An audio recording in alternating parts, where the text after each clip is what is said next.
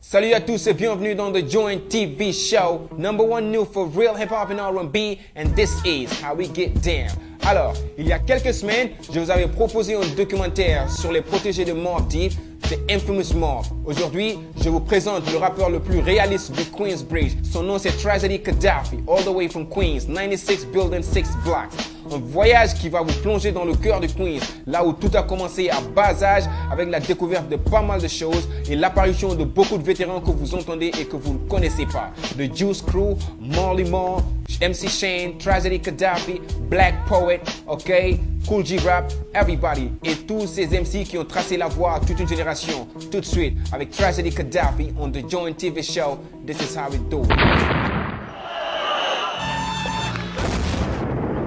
A world at war. Africa, Yugoslavia, the Middle East. But there's another war you don't hear about in the news. The war in America's ghettos. 96 buildings and the cribs go from A to F. My guns is lethal, put the 9 to your back, make your whole chest see through. And cause you got shot, that don't make you mean. And I seen niggas shot over some cane, and I seen some get knocked for not knowing the game. Loaded Glocks will be keep among us, in case niggas from other blocks trying to creep up on us. We hustle hard on these blocks and these streets and corners. Rep your hood, why? Cause QB made me.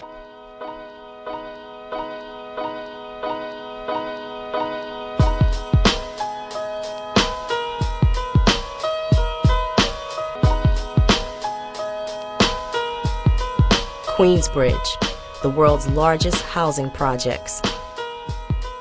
Just across the bridge from rich Upper East Manhattan. 96 buildings, 6 blocks, 1 neighborhood. The richest legacy in hip-hop. Home of Marley Marl, the Juice Crew, Nas, Mobb Deep, CNN, and the realest rapper of them all, Tragedy. Fuck a battle rap, nigga, you can battle this guy. Get the slug press where your main organs at. Long as I'm living, I'll show you the meaning of terrorism. Come on. Like a nigga permanently scarred, locked in prison. Gangster, poet, revolutionary, criminal, paradox. This is his story. The story of pain turned to beauty. The story of Queensbridge. QB.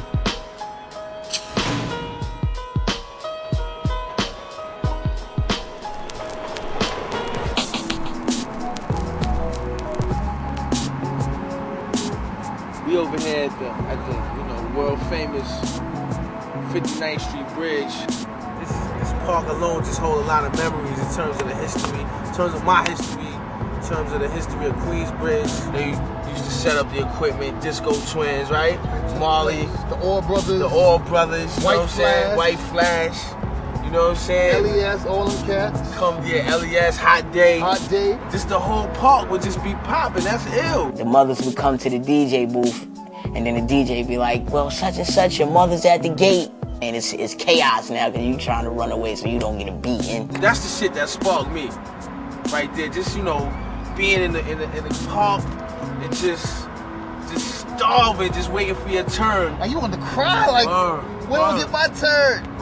And then you get it, and then I was like, wow, him? He was holding himself down with all like the old school rappers, like got in the park jam and just tore it down. It's like, what the fuck? What happened? You know what I mean? It's like, this shit is like looking like a graveyard to me and shit now. Before, like, even the projects had so much life in it. The mid-'80s. QB's own Juice Crew dominates the rap game, giving Queensbridge worldwide notoriety. Producer Marley Marl is in control. That was crazy important, especially for me, you know what I'm saying, because I'm from Queensbridge. We more amped than ever, during that time. Kane, Sham, Biz, Craig G, Shantae, G-Rap. Juice Crew days, baby. Polo. They dominated, and especially with Marley Marl. Yeah, I mean, he dominated in other areas, like with Eric B and Rakim, Marley was the fucking king, you know what I'm saying? Marley was the man. Everybody was chasing Marley. Yo, Molly, put me on. He wasn't really paying me no mind and shit. I guess he had mad motherfuckers running up on him, telling him they could rhyme and all that. I went to the crib this one time in particular, and he told me to come back in 15 minutes.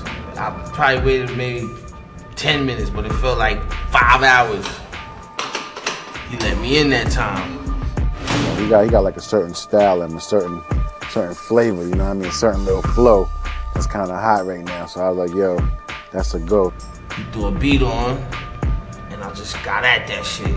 And it was called The Tragedy. Woke up one morning, turned your radio on. Couldn't find your money and your brother was gone.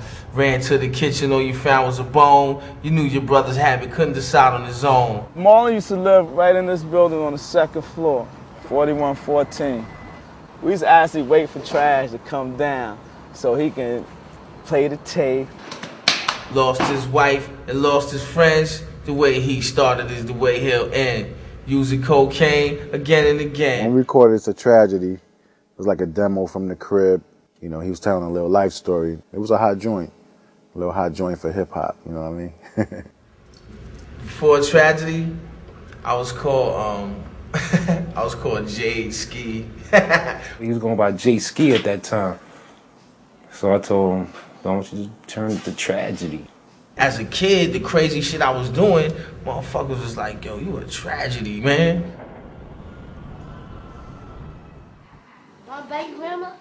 They used to call my husband the Hurricane. He used to be a bad boxer, but see, I make music all the time. You get old, you can't box no more. Everybody would know when he started walking around, he had a drink. He knew he was going to terrorize the project. Mess with the World Series on that shit. Tommy Hayes and Cleon Jones. They would wild out and get drunk and carry on, and you know the story. You know, and then I got to remove myself from the scene. Trash was chasing everybody. Anybody that had something to do with music, he was chasing. Marley didn't have enough time for him.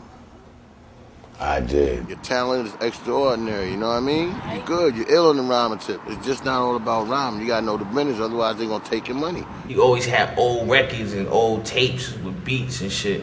So I would go there and, like, you know, practice my shit. A couple of times he used to tell me about this kid. He's always stealing and getting busted in the store, so I'm gonna bring him home one day, you know, so you can meet him. I had motherfuckers running up on my moms, telling them they was gonna kill me.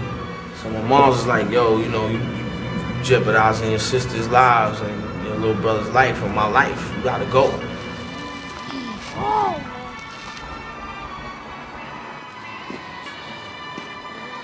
Immediately, T, love, boom. Nowhere to stay, you stay here. When you eat here. You family. Oh man, that's fucking tough. He's stupid ass, yo.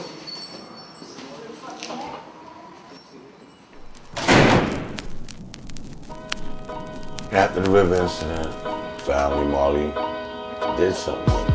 You know, Marley was figuring, yo, T know what's good on the streets. So if he fucking with T, yeah, I'ma fuck with him. So in the way you kind of stole him from T. You know, I was going back to Marley's, laying joints like Live Motivator. That shit was like, now I'm like 14, 15.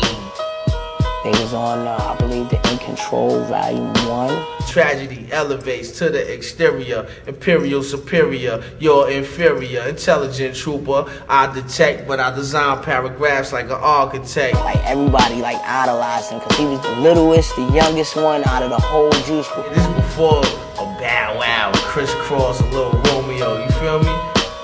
MC Shan, Marley Marl, Roxanne Shante, you know what I'm saying?